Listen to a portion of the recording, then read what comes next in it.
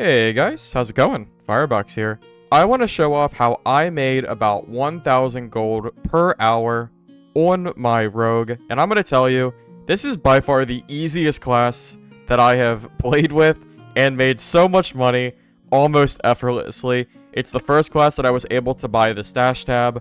I'm going to go over everything in this video, my perks, my final build, because right now this is the build I was using at the start, but I do change it later.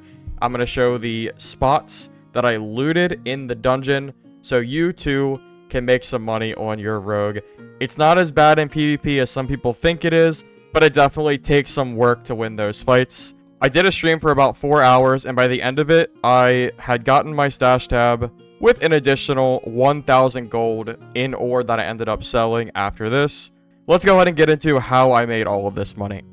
Alright, first things first, as you probably expected from the stash that I showed you, we are going to be focusing on mining. Right now, 1 ruby silver ore sells for 20 gold per piece. There are some locations that just have so much ore, it's absurd.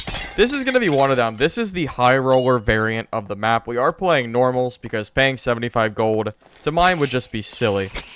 Now, this area down here, between this room and all the way looping up here to the left, there is just ruby silver ore everywhere.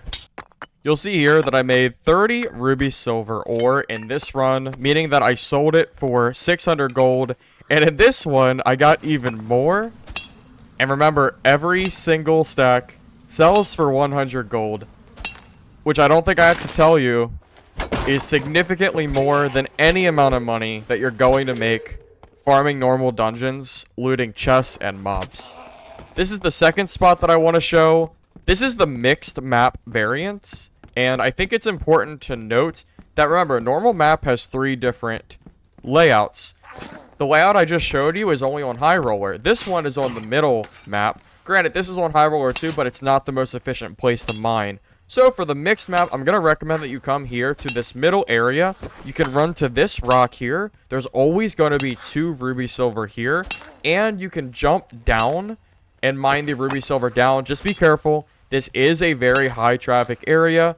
So if you are going to mine here, just know that you're going to have to assume the risk that comes with PvP.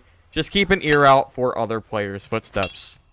The third spot I'm going to recommend that you mine is this area, which I'm sure we all know is from the normal goblin map. This area, again, is not as good as the Highroller variant I showed in the first one, but you can get a decent bit of ruby silver and cobalt ore. Cobalt is an option, but it's only going to sell for about 10 gold per, so it's just not going to be quite as good.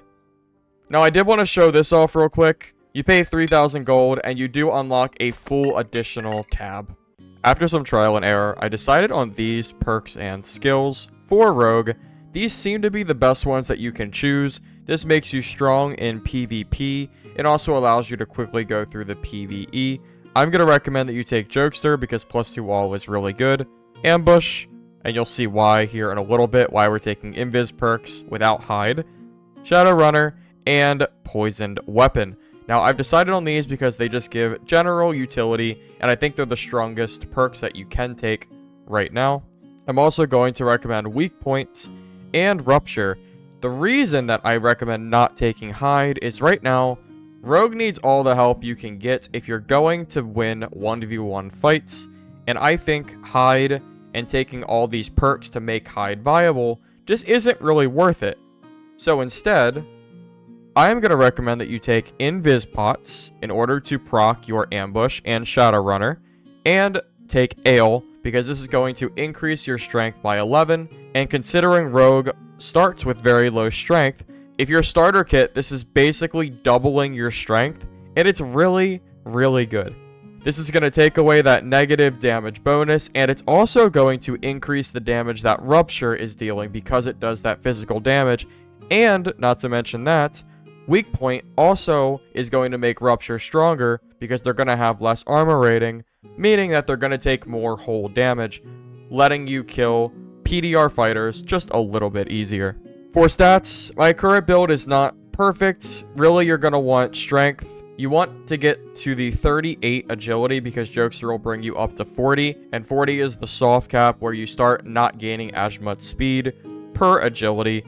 The more strength and weapon damage / physical power that you can get on gear, such as this, the better your life is going to be. With that out of the way, let's go ahead and get into the PvP so I can show you what you want to do during your fights. I did want to commentate over this first PvP fight. First thing you want to do is use your ale. Second is to use your invis pot, which is going to proc your ambush and speed.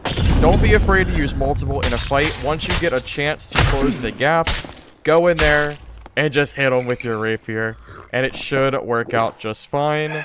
Here again, I'm going to show, I see another barbarian, which is a really hard matchup. If you have protection potions, that's even better. Use that. Use your ale again. Use your invis pot. Now, if a barbarian uses both rage and warcry, back away. Wait for it to be over so you're not trying to beat like 230 health. Then at that point, use another invis pot and go in and finish off the fight when they have less HP. I do hear a wizard. Now, these are really scary. Look how much damage this magic missile does to me. You have to be really, really careful when you're dealing with these, because as a rogue, I swear, you just get melted by everything.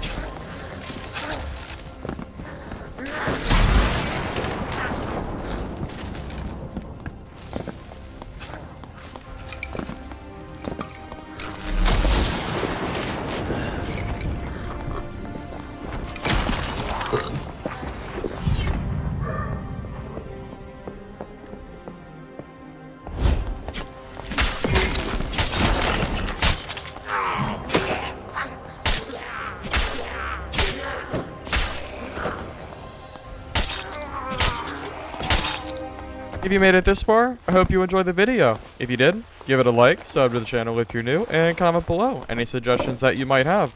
I hope this strategy of making money works out for you, and I want to thank Gamatron, Kid Brutal, and Old Duck for supporting this video alongside our other members. Thank you all. Have a good day.